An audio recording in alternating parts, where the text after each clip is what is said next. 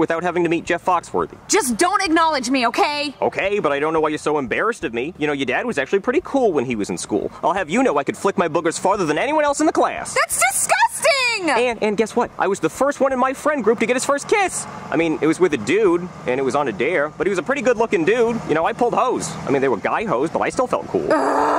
Oh, the bus is here. Just don't talk to me and don't sit next to me. Penelope! Penelope, I don't see why I can't sit next to you. I'm your father. Oh, you must want to say bye to your daughter. Oh, no, I'm actually going to school. Is that legal? It's court-ordered, actually. All right, well then go sit down. Really? I guess anybody can get on the bus.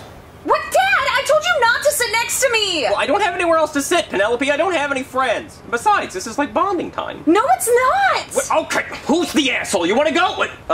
I mean, never mind, young king. Wakanda forever. What, Dad? Look, it's my first day, and I don't want any trouble, okay? Oh, you know what? Hey, would you like my lunch money? Oh, cool! Yeah, there you go, bro, dog. See, I'm already making friends. What are we gonna eat for lunch now? We can eat when we get home. The wheels on the bus go round and round, round and round, round and round. The wheels on the bus go round and round, all through the town. Shut up, Dad! Hey guys, look, I got a booger. Oh yeah? Well, check this out. Dad, ew! You're lucky I don't have a booger. I'd be flicking up a storm. Dad, what are you doing? But I don't have a seat, Penelope. No, you can't sit here. Go sit up there. I don't want to sit by myself. I'll get lonely. Just go.